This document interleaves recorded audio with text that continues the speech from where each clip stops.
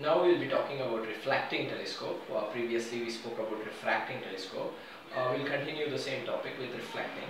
But so what we are going to do is we are going to look at the primary focus. This is basically working on the principle of laws of reflection, where the light comes and bounces back to from the mirror. So it's a very simple technique and a very basic technique. But the problem here is that to make a mirror, it's a very complicated procedure. In order to make sure the how to make a mirror, if somebody asks you a question like how do you actually make a mirror, it's a very nice process where you take two plane lens, you scrub it on each other until you get a nice concave C on it, and then you while you're grinding, you put some carbon and grit powder and seismic oxide and make sure you get the proper C and there are no impurities or dust particles lying on that, and then you give a aluminium coating to it, and then your mirror is ready. But making a huge mirror is a very big task, and I have kept telling in the class making a reflecting telescope is much harder, because making such a huge mirror like the mirror in Kavli, which is around 1.3 meter telescope, it's a huge mirror. 1.3 meters is a huge telescope, and the focal length you need a huge panel to catch it. So the main point here is concave mirror behaves as a reflector, and similar to a refractor, lights of different wavelengths falls at different focal points. You can see there is one point here, because light has different wavelengths. So you see these different focuses, and every color is of different wavelength in waveguide. So it's very important that we know this part is called as spherical aberration. This part is called spherical aberration. In previous refractor it was called chromatic aberration, and here it is called spherical aberration. In order to correct this problem, what we do is we remove this concave mirror part and we replace it with a parabolic shaped mirror to remove the aberration, and so that the lens won't sag on its own way, and it's easy to make, and it's very reliable, and most of the modern day telescopes are based on this, and it is more advantageous than the refractor telescope. So reflector is much better compared to a refracting telescope, and much easier to fabricate also. I won't say it's a very easy thing, but it's much better, much easier compared to a refractor. So I would say having a reflector telescope is much better compared to a refractor telescope. And this is it about reflector telescope. Now I would like to talk a little bit briefly on space telescopes, which is the final part of your telescope chapter, and also the telescopes in India. So space telescopes, we have many good space telescopes. First I'll talk about telescopes in India. In India we have one infrared telescope in Himalaya, that is called Himalayan Chandra Telescope, HCT, in Hanle, located in Hanle.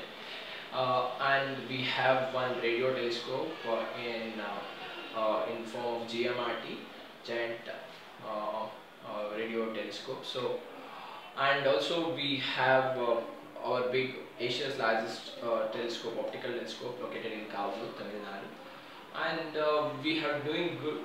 Our country is doing good science with it, and we are happy that we are in a good race in astronomy, and we have very few radio astronomers as such.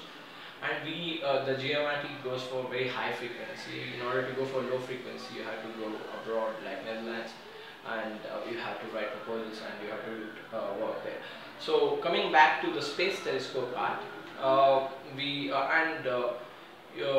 in space telescope, the advantage than a ground observatory is you don't have any clouds or any disturbance in between. So everything, because light is the only information we get, and this passes through a lot of dust, gas and other atmospheric effects. So in order to have a much better view of the starlight and get more data out of it, we have a lot of space telescopes. We have one from India called AstroSat, which is an ultra UVIT telescope. It can do in far UV and near UV. And going to other space telescopes, you people would be pretty much familiar with Hubble Space Telescope, which did wonders, and the new planetary finding telescopes like Carrot mission from French ESA, and Kepler Space Telescope, which did a great job before it retired. Uh, Rather than retired, I would say ran out of fuel. Uh, and we have a TESS telescope, Transit Exoplanetary Telescope, which is working right now. And also we have other stellar based mission telescopes like Gaia Space Telescope, WISE Space Telescope.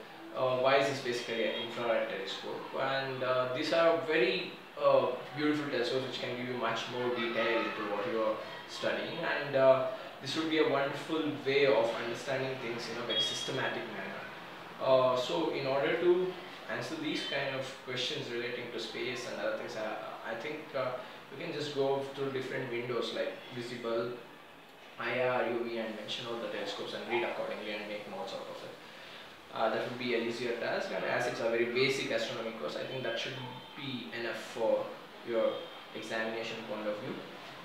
And also talking about the examination point of view, we have gone through the entire astronomy course. By this I have finished the entire syllabus.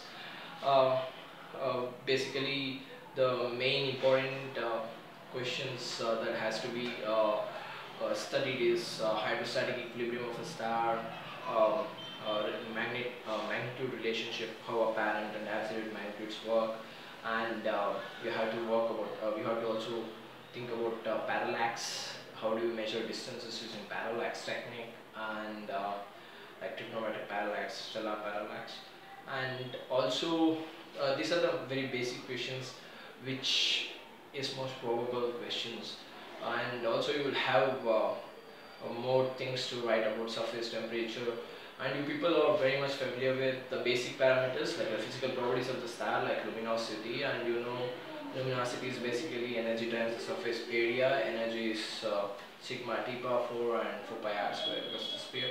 So what you have supposed to do is you are just going to equate the Stephen's black body radiation equation, energy equation, and multiply it with the area so that you get luminosity, and luminosity upon the surface area entire will give you brightness 4 pi d square, and then you go on with the surface temperature, and you will work, and also you will be studying about how surface temperature is related with color, and you know UVB filters which are very primary. U is transparent in ultraviolet, V is for visible, B is for blue wavelengths. So you know these are the very basic stuff which I have given a brief write-up of what is required. So with this I think you'll be able to have a solid material if you just study my notes, and if you solve those problems related to this, I think that should be it. So all the best, and we'll try to catch up during the examination. Thank you.